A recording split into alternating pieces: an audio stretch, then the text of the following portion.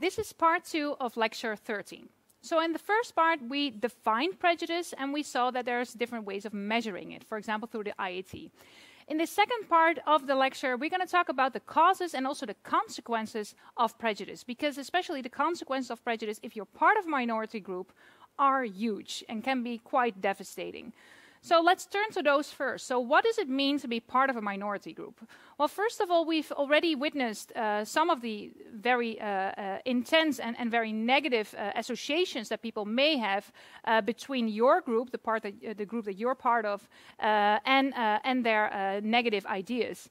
And that these stereotypes are also pretty hard to change. And one reason why this is also the case is that, sadly, members of stereotyped groups, especially stereotyped minority groups, tend to show behavior that is in line with the stereotype. So in a way, they are reinforcing their own stereotypes. Reluctantly, of course, they don't want to do this, but sometimes this is just happening. And they can do so, or this happens basically in 2 different ways. First of all, through a process of self-fulfilling prophecies. This is a concept that you're already familiar with, so I hope that makes a lot of sense to you. So let's imagine that you have this idea that you're having an interaction with a person, it's a black male, and you have this idea, oh, this person is probably very violent.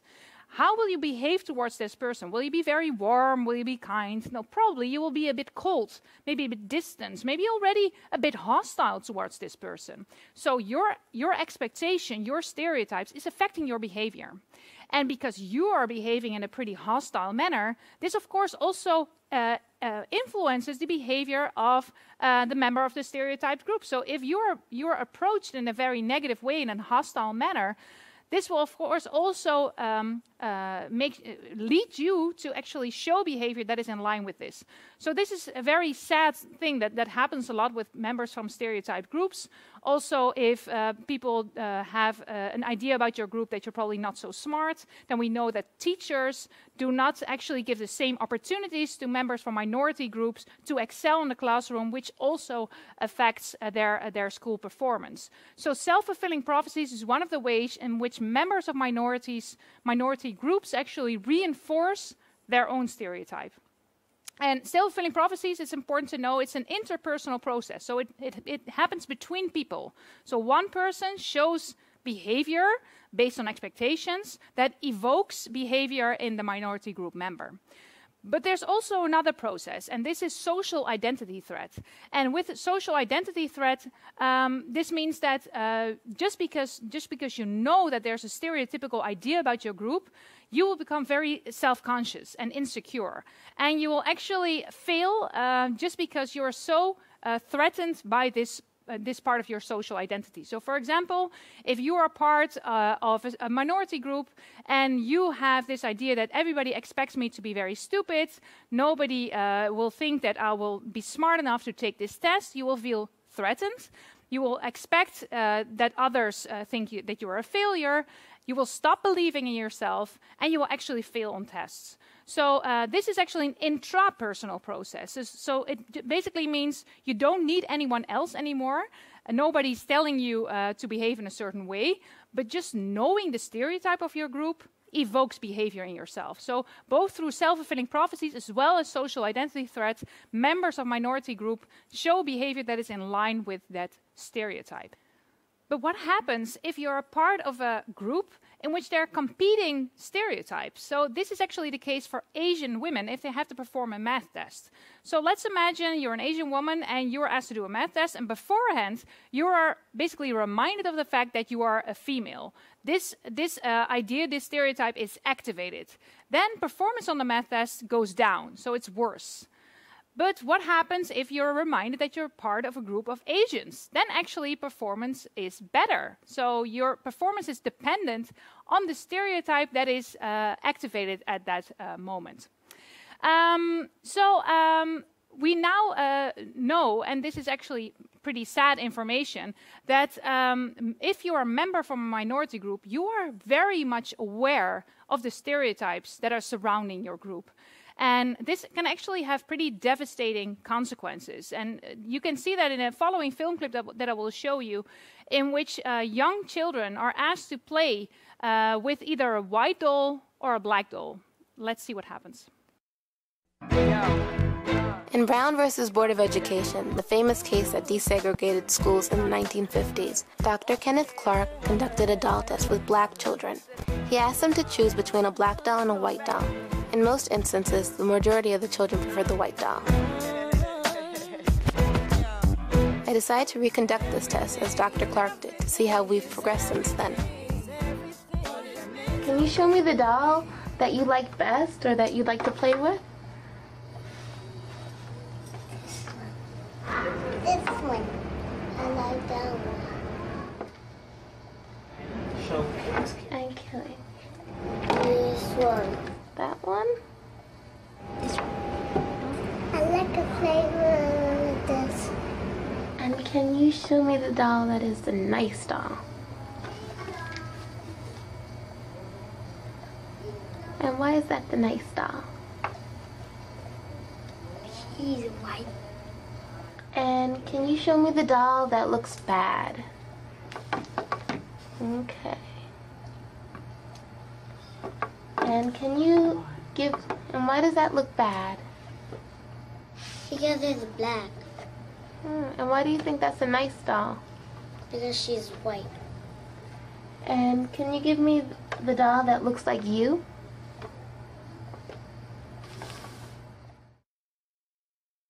"15 out of the 21 children preferred the white doll." So now we know how unfair and horrible prejudice is and what a devastating consequences can have if you are part of a minority group. So let's turn to one of the key questions of this lecture. What causes us to have prejudice in the first place? And this is actually also an answer to one of the questions that I raised in lecture 1. So why do we treat people differently based on their appearance? Why do we treat people differently if they have a different skin color or a different gender or a different culture, religion, sexual preference? Where does this come from? Well, there's basically 3 different causes of prejudice, and I will talk to you one by one about them. The first is pressures to conform. It has to do with the society that we live in. So if we live in a society, we tend to show normative conformity. So we want to behave in a way that is condoned by society. And if you live in a part of the world in which there are very strong prejudice against a certain minority group, then we tend to basically imitate this. And also if you are, for example, brought up by racist parents or grandparents, then this is something that we just simply learn, that people from minority groups are inferior to us. And this is so normal to us because this is the way that we've been brought up. So we go along with this just because we don't know better. This is how we learned. And we also know that other parts of society also plays a big role. For example, the laws that there are in a certain area or a certain country. And just still, even though a lot of forms of discrimination are no longer legal, there's still something like institutional discrimination. And you see this, for example, here you see a map of the world, and you see parts of the world where marrying someone from the same sex is still illegal, and sometimes even involves the death penalty if you have a relationship with someone from the same sex. That's these red areas in the world. And this will affect our prejudice. And this is also, this is very alarming if we know that also in parts of the United States and also in Europe, these norms are also still changing. So discrimination can sometimes even become more prevalent than it was a couple of years ago. And this will affect the prejudice that people will display and experience. So if discrimination is institutionalized, you will create a prejudiced society in which people judge each other based on their appearance or or other components of their personality. So social pressures, that's the first cause of prejudice. The second cause of prejudice stems from something that we discussed in lecture 5 on the self. And in this lecture we saw that there's different ways that we can look at ourselves, different parts of our self-concept. We have our personal identity, that's our own personal qualities and characteristics. We have our relational identity, so that's how we relate to others in our surroundings. But we also have our social identity. And social identity is that part of our identity that stems from membership of certain groups. And we are all part of different groups, and they are part of who we are. And of course, we know that we love to have a very positive view of ourselves. And this is also about our social identity. So we love to have a very positive view of the groups that we belong to. This makes a lot of sense because it has consequences for how we generally feel about ourselves, for our self-esteem. And this has several consequences. So if we think about our in-group, the group of people that we identify with, that we consider those are part of us, that's part of my identity, it's really my group, then there's two different processes that take place. First of all, ethnocentrism. And ethnocentrism is the belief that your group, that can be your culture, your nation, your religion, is superior to other groups. And this is basically something that we all have a little bit, but there are some groups that are very high in ethnocentricity, and others are somewhat lower in ethnocentricity. And it's quite problematic if your culture is very high in ethnocentricity, because if you really feel like my group is superior and the other groups are inferior, or sometimes even inhumane, this can of course have very big consequences when it comes to conflict with minority groups. So ethnocentrism, the belief that your group is superior, and we also have this general tendency of in-group bias, and that means that we want to favor members of our own group and give them special treatment over members that belong to other groups. So we just are a bit more friendly towards members of our own group. We give them the benefit of the doubt. We give them more chances, and they're more likely to become our friends, which is all good and fine if you are part of a majority group. But if you're part of a minority group, you can of course suffer tremendously from this, because people treat you differently because you're not part of that bigger in-group. So how do we generally behave towards members of other groups? Well, there's basically two overarching things that we do. First of all, we consider members from other groups as basically all the same. This is called outgroup homogeneity effect. So you don't really see a lot of individual differences between members of the outgroup. You put them all in one pile and you say, oh, you're just a bunch of Asians, so you're all the same. So we treat them as one group and we fail to see their individual differences. So that's outgroup homogeneity. The other thing we do, and this is also an umbrella term, is outgroup derogation. And that means that we tend to blame the outgroup. We blame them for things that go wrong in our own lives. If this happens, this is called scapegoating. So, for example, this is when your old neighbor complains to you, yes, it's all these foreigners coming into the country and they're taking my job. You know, you're blaming someone else for your misfortune. That's scapegoating. But also we tend to blame people from outgroups for their own misfortune. So we tend to, blame the victim when it comes to the outgroups. We say, well, everything that's wrong for you, you're just causing it yourself. So we're very harsh on the outgroup.